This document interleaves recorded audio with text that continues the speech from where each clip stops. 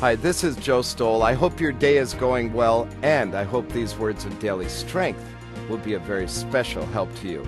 Let's talk about word power from Psalm 119:107, where the psalmist writes, "I have suffered much. Preserve my life, O Lord, according to your word." Well, nice try, Joe.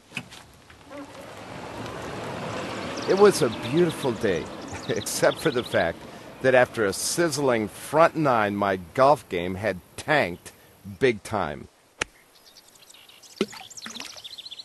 I have to say I felt embarrassed in front of the two other guys I was playing with and really disappointed in myself.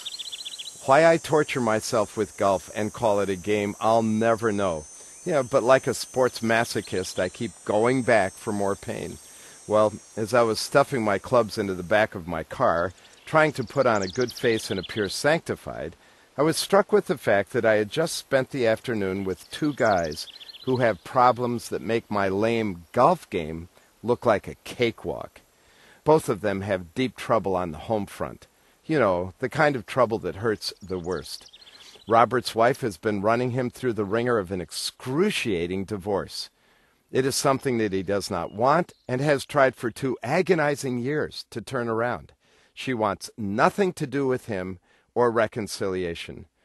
My other golf buddy, the one who beat me mercilessly on the back nine, has been living for years with a situation at home that none of us would ever dream of enduring. His wife struggles with severe emotional imbalance, and though at one time she was fully sold out to Christ, she now wants nothing to do with Jesus or her husband. She still lives at home, so you can imagine what that means. Walking in the house after a tough day of work, seeing a whole new set of challenges on the home front. He goes to church alone. He sleeps alone. As I closed the back of my Tahoe, I noticed that they were talking to each other in upbeat tones. What caught my attention was that they were talking about passages of Scripture, passages they had shared with each other the week before. As they quoted portions of these passages to each other, the power of the content was compelling.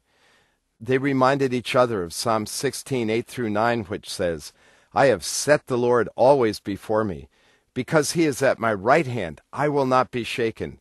Therefore my heart is glad, and my tongue rejoices. My body also will rest secure." And then Psalm 119:71. "It was good for me to be afflicted, so that I might learn your decrees." Wow. It was clear to see that they were lifting each other up with the power of God's word. Proved the point. In times of trouble, the word of God is a source of comfort that infuses unusual strength into situations that put wordless people into the dumpster. You know, I have to admit, I have never thought of using God's word to prop me up when my golf game goes south.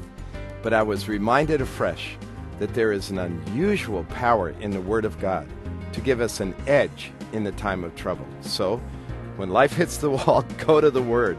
And don't isolate yourself. Find someone else in trouble and be Bible buddies. God loves you, and God gives us His Word to take you all the way through.